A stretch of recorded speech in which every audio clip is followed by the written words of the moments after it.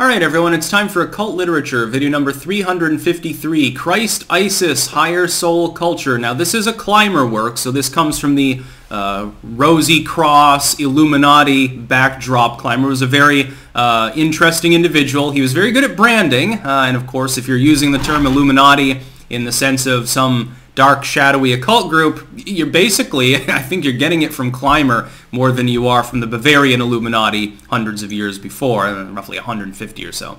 Anyway, link in the description to my edition of this work on Amazon. Second and third links to my books, blogs. This will go under the spirituality header. Again, I haven't broken the Hermeticism, Rosicrucianism, Freemasonry, Theosophy stuff from that category with the Kabbalah and religious study.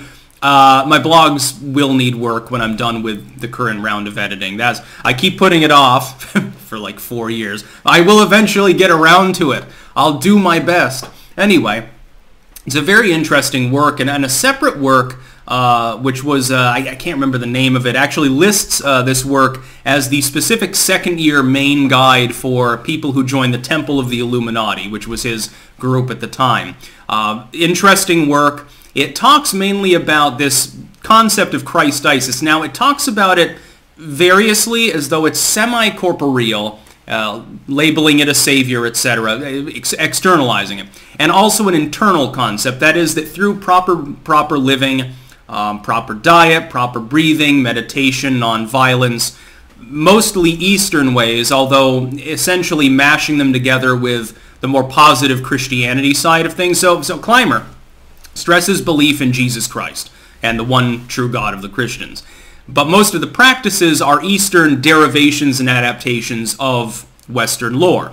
So he lumps those together and stresses that through this proper type of living, this proper way of thinking, etc., you improve the soul, that ascent is possible, and this carries on to the point where all of culture can ascend. He talks about this using the term Christisis. So you've got Jesus, the Savior, and you've got Isis, the rejuvenator, reanimator sort of concepts, and he has made them twain. Again, though, he does insinuate that there's an externalized force, that this Christisis as a being, quite literally, I guess, as a semi-corporeal form, eventually becomes the next savior, and the New Age comes. The idea is that man, and he's written about this separately, man no longer needs to get sick, man no longer needs to die, man can use advanced mental and psychic even capabilities, you can heal other people. All of these biblical gifts, they've fallen out of the world due to the decay of culture, but there will come a time in which those miracles literally come back.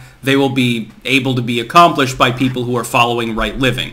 And he subjugates this again to Christianity, frequently alluding to the Bible as well in here, in many of his works, specifically alluding to that, but it also has this Eastern / even quasi-Egyptian sort of methodology behind it. It's an interesting work that would probably not be down your alley if you're more of an Orthodox Christian. Not Orthodox as in the Orthodoxy, but Orthodox as in like a mainline Christian. You probably won't agree with many of the summations here, but if you are interested in the occult or you're more of a liberal Christian, yeah, I can see you'd probably like it.